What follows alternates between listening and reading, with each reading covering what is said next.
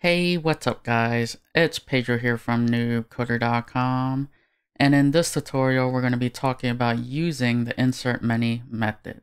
Now the insertMany method is familiar to the insert method, but as the name implies, instead of inserting one document at a time, we can insert several documents to the database at once. So to get started, I have this dummy.json file.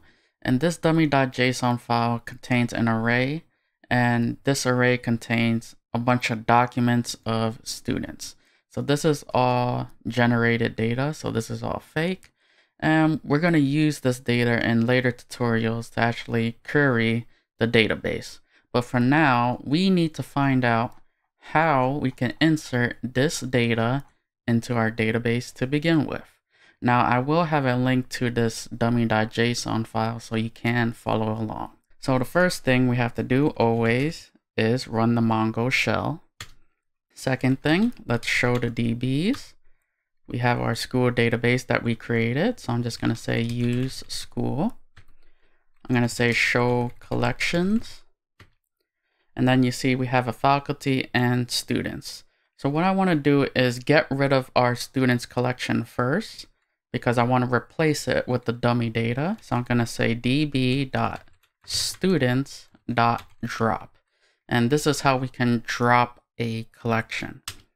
So you can see I entered that command and it hits true. So that means that students collection has dropped.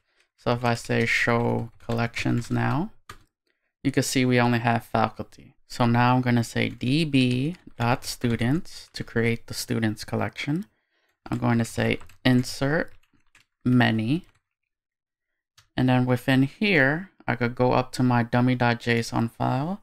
I'm going to say Control A to select everything, Control C to copy, go back down here, Control V to paste, and we're just going to end it off with a parentheses, hit enter. And you can see all our object IDs, and these object IDs are our primary keys. So these are all the automatically generated IDs of all the documents we just inserted. It says acknowledge true. That means everything went successful. And you can see that all of our documents have been inserted.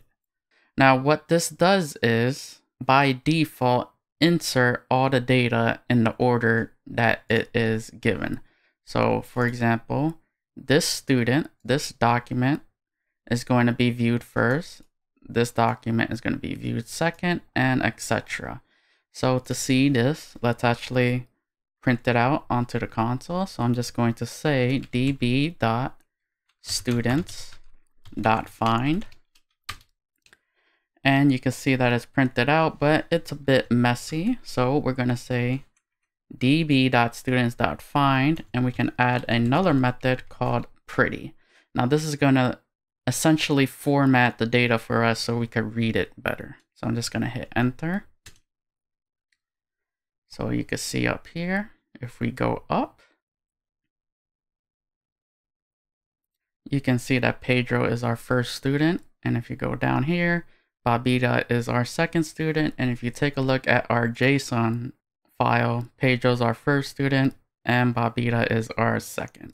So basically when you use the insert menu, by default it inserts each of these into their own document, and it also keeps the order of the documents being inserted.